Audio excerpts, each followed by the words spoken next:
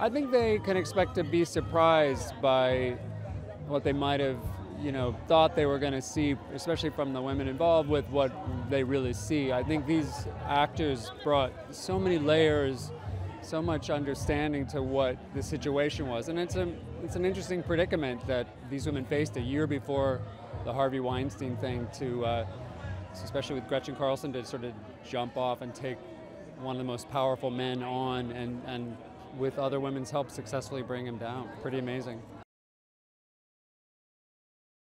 They're always in the scene together. The cameras are always filming, and no one's ever off camera, and what they did for each other was remarkable. These women, especially for each other, and pretty incredible. Actually, John Lithgow was no slouch either at becoming their crisis, their problem. The commitment from the actors is always astonishing to me. Just the level of heart and soul and commitment.